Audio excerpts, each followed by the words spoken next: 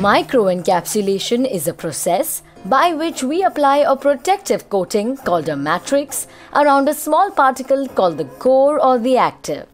The matrix keeps an active ingredient locked in and stabilized until the release of the material is desired. Microcapsules are of the size 0.2 to 5000 micrometers. They have a core material and a coating material. This coating material dissolves itself through a specific stimulus, releasing the core into the ideal place or the ideal time.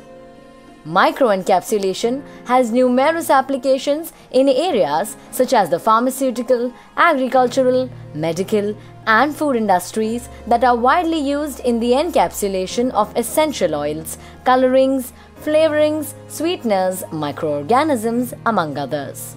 There are many benefits to the food or supplement manufacturer that can be achieved through encapsulation. Encapsulation helps prevent loss of nutrient potency that occurs during processing.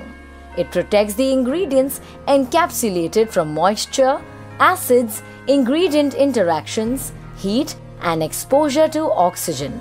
It is engineered in such a way that the nutrient is released when desired. For instance, at a specified temperature or in the stomach for digestion. It increases consumer acceptance by minimizing unpleasant tastes and odors associated with certain nutrients. Encapsulated ingredients are dry and free-flowing, hence easy to handle. The stability afforded by encapsulated ingredients allows the measuring and delivery of precise levels of the desired nutrients. Encapsulation is critical to products such as medical foods, pharmaceuticals, and meal replacement products, where characteristics such as stability, bioavailability, delivery, and effectiveness are closely regulated.